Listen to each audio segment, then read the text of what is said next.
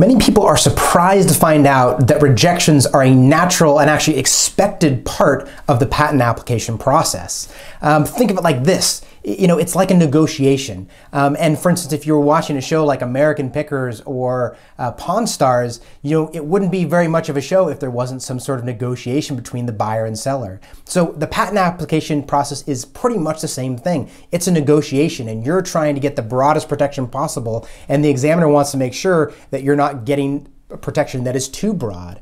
Okay, so this video is going to be the top 5 rejections that you're going to see during examination. So for those of you who are new here, my name is Dylan Adams. I am a patent attorney and author of the best-selling book, Patents Demystified, which is an insider's guide to protecting ideas and inventions used worldwide, including top universities like Harvard, Stanford, and MIT. You also might recognize me from being featured on CNBC's hit show, The Profit, with Marcus Lemonis.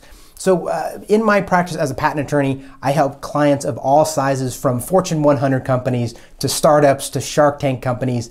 And this channel gives you sort of the secrets of how I help these clients succeed. So be sure to subscribe to get more great content on startups and patents, and ring that little bell icon so that you get notifications of when new videos come out. All right, let's go ahead and get into the list. So number 5 is a restriction requirement, and this sounds scary. Things are being restricted and it's bad, but really it's pretty simple. So each patent application is only allowed to have one invention in the application. You can only protect one invention per each application.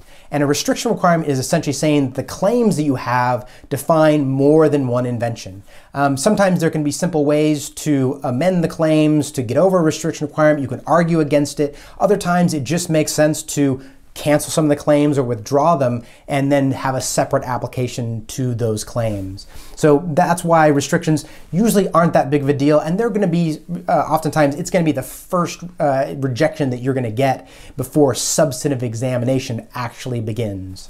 And number 4 is 112 rejections. And so I'm going to be using some numbers for the next few entries, and these numbers are sort of shorthand for the code they come from. So when I say 112 rejections, it means rejections under 35 USC section 112. But patent attorneys and other folks will tend to call them 112 rejections. So what these are going to be a couple of things. It's going to be lack of support in the description, and it's going to be lack of clarity in the claims. And a lot of times these are honestly fairly technical things that you really shouldn't worry about yourself. They seem kind of scary, like, oh, there's not enough support in our specification from the claims, and there's a rejection. You can't get the claims allowed because they're ambiguous, or the things like that. Really not that big of a deal. A lot of times the patent examiner wants to see certain language in there, or you just need to point out in the specification, hey, this is where we talk about these things, or, this would be inherent in the description. Usually these 112 issues aren't that big of a deal, but it's not uncommon to see them in examination. And a lot of times it's sort of kind of lazy stuff that examiners will throw at you. A lot of times they don't fully understand what's going on in the application or haven't read through the specification, and they'll kind of throw you these 112 rejections. And number 3 is 101 rejections. And again, remember, this is referring to section 35 USC section 101. That's where the name 101 rejections come from. But another name for them is going to be subject matter rejections. And these are another one that tend to freak people out because what the rejection is saying is like, this is not patentable subject matter. Now, it's not that big of a deal typically. There are some cases where 101 rejections can be problematic, but most of the time it's the examiner looking for specific language. So what it means by a subject matter rejection is the examiner saying this isn't the type of stuff that can be patented. Now, to step back, so there's the 4 types of intellectual property, right? So you have trade secrets, you have copyrights, you have trademarks, and then you have patents. And some things are protectable by patents and some things aren't. So for instance, let's say you have a new business slogan or a logo. Well, that's not going to be patentable. That's better patented with trademark. That's not patentable subject matter. Just as much as if you have a great screenplay, or you have a painting, or you've written a book and you want to patent it, that wouldn't be patentable subject matter. So there's a specific window of things that are patentable, and the examiner, has to have certain language in there to have it fit within what is patentable. It has to be a new and useful process or a product itself. Those sort of things, that's the right subject matter. So typically you're going to see 101 rejections. Sometimes people call them Alice rejections. There was a famous case, there's this Alice case that related to computer technology that essentially said that abstract ideas aren't patentable. And there's been a lot of issue with that case. Not so much anymore. We're not seeing as many of those rejections, but you'll still hear the term Alice and 101 rejections. Those kind of go hand in hand. But again, a lot of times the patent examiner just wants to see certain language in there, just wants to say, oh, well, you know, make it a non-abstract idea by saying it's a computer implemented method. And usually there's going to be simple things to get over these 101 or Alice rejections. So let your patent attorney focus on these things. Don't worry too much about them. A lot of times, especially these days, it's a lot easier to get over those rejections given the right type of subject matter. For things like computer hardware and software, it used to be pretty difficult to get those things through. You would always see these one-on-one rejections be problematic. Not so much anymore. You know, it's problematic in things like business methods. That's where you may have a hard time overcoming those rejections. But for most applications, one-on-one rejections aren't that big of a deal. And number 2 is 102 or novelty rejections. So the next couple entries are going to relate to prior art rejections. And so in the examination process, the examiner is going to do a prior art search. Now, what is prior art? Prior art can be a lot of things. Prior art is really going to be any technology disclosure that occurred before you filed your patent application. A lot of times, prior art that's cited against a patent application is going to be a published patent application, or it's going to be an issued patent. That's, I would say, 95% of the time, that's the kind of prior art that's going to be cited against you. But prior art can really be any sort of technology disclosure. It could be a scientific paper. It could be a blog post. It could be a product catalog.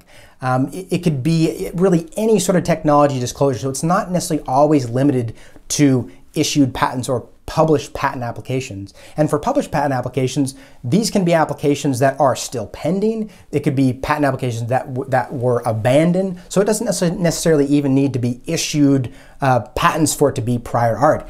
It can be things that are pending, or like I said, patent applications that never issued or never will issue. That's still considered prior art as long as it's a disclosure of technology.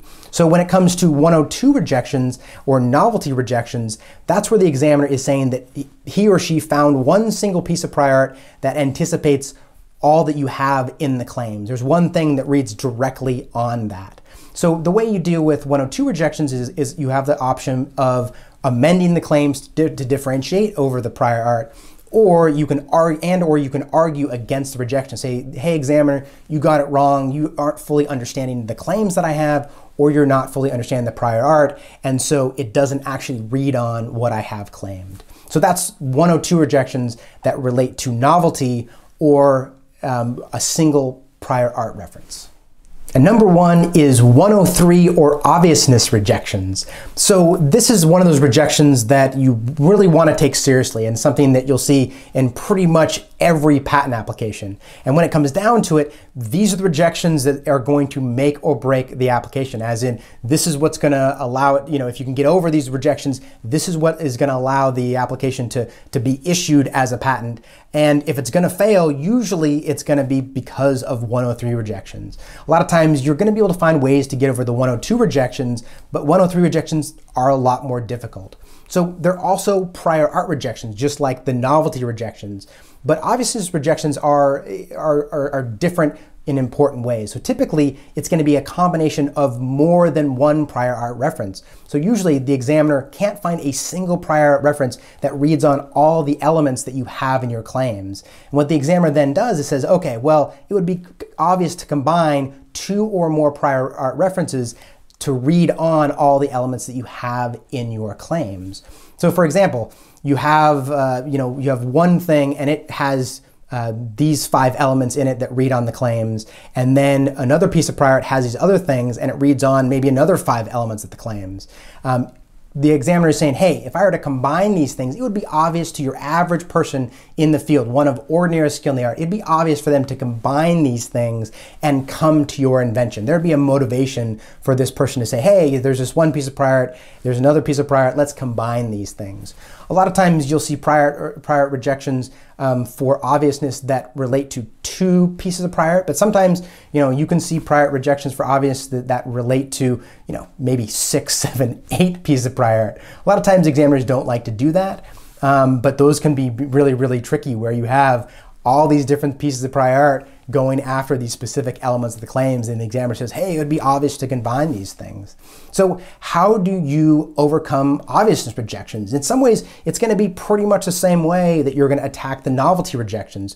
You have the option of arguing against and or amending the claims, and what you can do is, if you can find something that isn't taught by any of these things, you can amend the claims to add those elements in there, and then you can overcome the obviousness rejections. Or just as with the novelty rejections, you can say, examiner, you didn't fully understand what we have in our claims. We're describing this. The prior art doesn't really describe it. That element isn't satisfied.